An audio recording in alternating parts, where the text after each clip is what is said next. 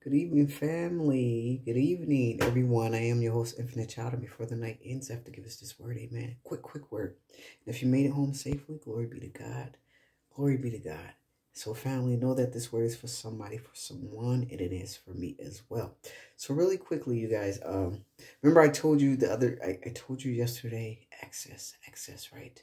So we have access, and of course, just be encouraged. Be encouraged, family, because God hears you. God hears us, right? Remember chapter 3, chapter 2 in Exodus, when Moses was called. Moses was called to tell Pharaoh that, to let my people go. This was a command of the Father. This was the command, amen, to go to Egypt,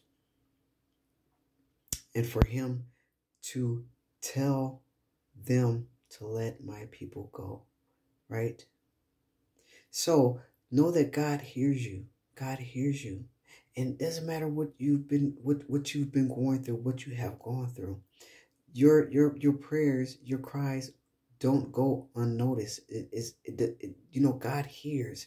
He does not ignore. He does not ignore us. And so with it, chapter 2, Exodus chapter 2, verse 24.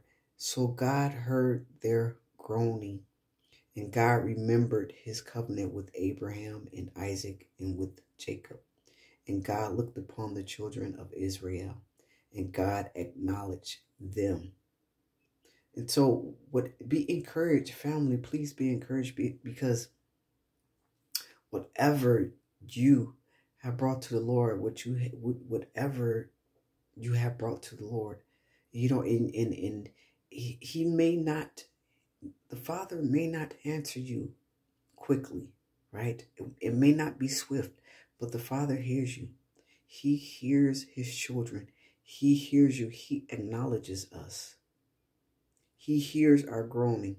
He remember his covenant. He remember his covenant. And he looks upon us, right? And he brings us out of bondage, whatever bondage that may have held you or what may be holding on to you now. He removes you from bondage, right?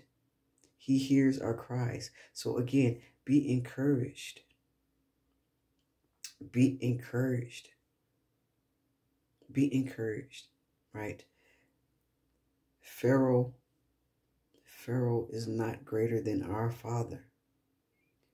Our bondage is not greater than our Father. Our cries, he hears us. The Father hears us. So you do not go unnoticed. God hears you. God sees you. And God is working on your behalf. Believe it. Receive the word, family. Glory be to God. Receive it. Believe it. Amen. Continue to be vulnerable with the Father. Continue to trust him. Continue to trust the process. The Father has you. The Father loves you. Amen. Be steadfast. Continue. Do not be weary. Continue. And again, know that he is God. Know that he is God. Amen. And for those who are not saved, John 3:16, confess with your mouths. Repent, believe in your heart. Amen. And be expecting, family. Be expecting. I told you, be expecting the Father is doing wonderful things. Okay. What you've asked for, what you are seeking in the Father, he is doing it.